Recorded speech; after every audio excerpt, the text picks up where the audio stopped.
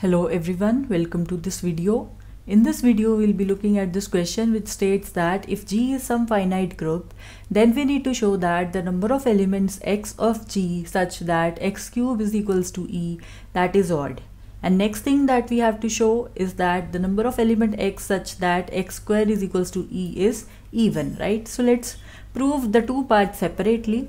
We first of all assume that we are taking a finite group, so it would have finite number of elements within it, right? First of all, we need to show that the number of elements x such that x cube is E is odd in number, right? So let's prove this thing. So first of all, if your element this x, that is identity element, would we have this property for it? So let's check. If we take x as E, then x cube would definitely be E, because E cube is definitely E, you know that. Hence E satisfies this property. Hence this would be a part of the number of elements which is in G, right? Now suppose that x is not present in E, right? And we consider that that particular non-identity element x follow this property that x cube is equals to E, right? Then how many such x would be there? We need to know about it, right?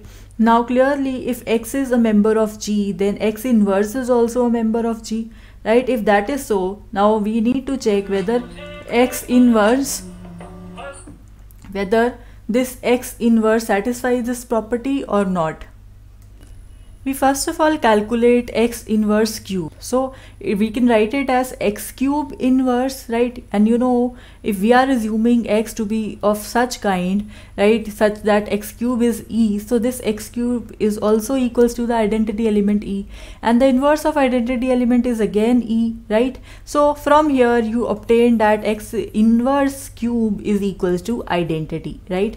This is what you have.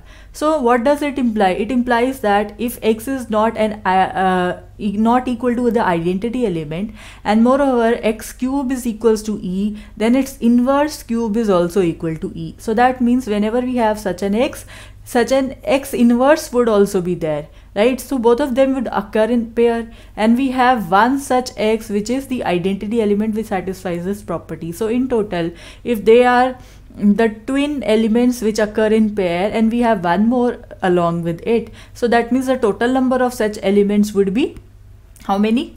They would be odd in number, right? And now you would say, what if your x and x inverse, they are same, right? This could also be the case. Then our number of the number of such elements, this calculation would be altered. So let's have a look.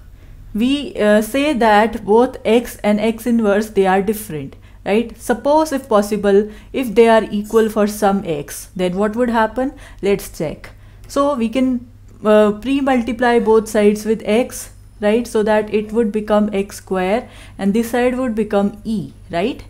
So that we would have x square is equals to E. However, we also know that x cube is equals to E. So what does and we have x square is equals to E from this expression. So together what do we have? We have the value of x as, we can write it as Ex, right? And we can write E as x square, right? We can write E as x square.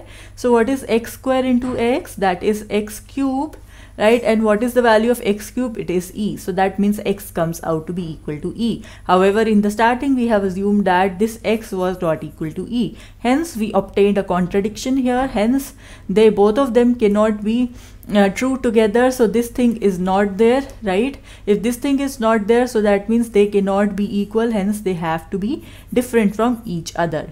So that means when we have the total number of elements which satisfy this property, one is this identity element, and one is, if x is such an element which satisfies this property, then x inverse would also satisfy this property. So in total we would have the number to be an odd number, correct?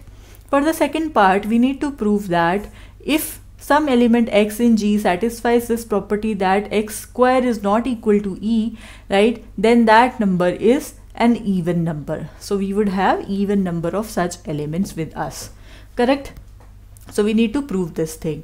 So here let's check it for identity element. You know, identity element e square, that is equal to e. So it does not satisfy this property, hence e is not there in our list of even numbers, right? So let's check what else do we have. Now let's suppose some element which is not identity, and we assume that its square is not equal to identity, right? Then we need to check it for x inverse. For x inverse, do we also have this property or not, right? So if we take x inverse square not equal to e, right, we are saying this is not equal to e. Why? Because if we take them both to be equal, we will again reach at a contradiction. So in this case, if you take this to be equal to e, then when you open this up, you would have x raised to power minus 2 is equals to e, right? You can multiply by x square, pre-multiply on both sides, so that you would have this thing equals to identity and this thing equals to x square. Hence x square becomes equal to e. However, we had x square not equal to e, so this gives us a contradiction that they are equal. So that means they are not equal to each other. Correct?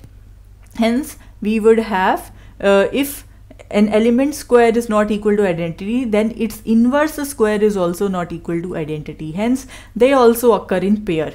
So first of all, we know that the element identity does not possess this property, and second of all, the element, if some element x in G has this property, then its inverse would also have the same property. So that means they occur in pair, hence the number comes out to be an even number. Right? So I hope you understood this question well. Well, that is it for this video. Thank you for watching.